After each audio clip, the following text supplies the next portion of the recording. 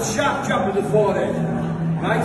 Just jab one, jab, jab, jab, jab, right? So you're there, you're static, you're there to be hit, and all of a sudden, right? Now jab.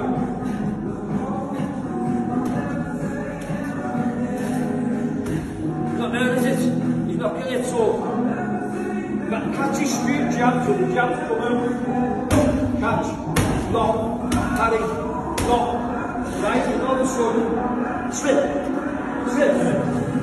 look, lean back. He's vulnerable, he really is vulnerable getting out of his lead.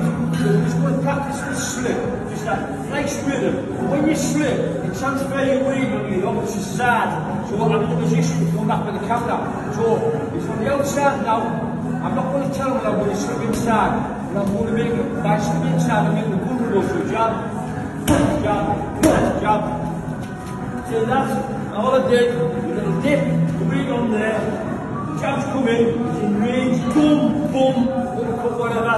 You know what I mean? So all I want you to do, once you've got that jab, one practice. So watch now, jab.